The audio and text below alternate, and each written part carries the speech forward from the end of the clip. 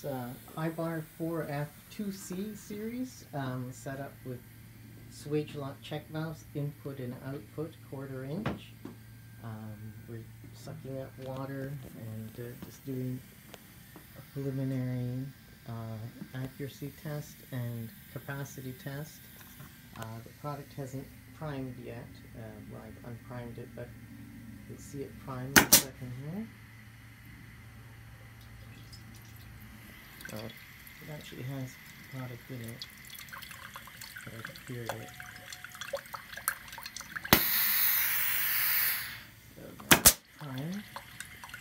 Now we push out all the air, now that there's no air in the hose, and now we can take some more accurate readings. Have it set to fairly slow output. Increase that a bit. Get rid of this air once and for all.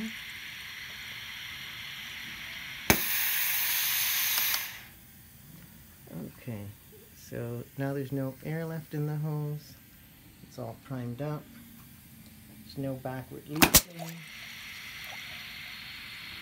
So we expect to get 4 ounces or about 117 grams per stroke. This scale isn't accurate to 100th of a gram, but 117 grams.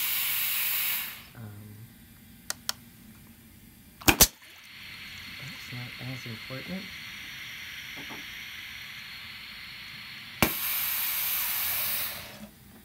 Well, now we've run out of fluid, so we're sucking up air.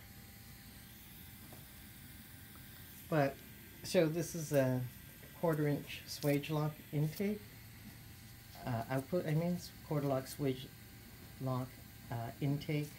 They're the exact same piece, just one's turned upside down, so they're universal for the way you want to use it. This Hibar head can also turn 90 degrees or 180 degrees to take the input and output onto different sides.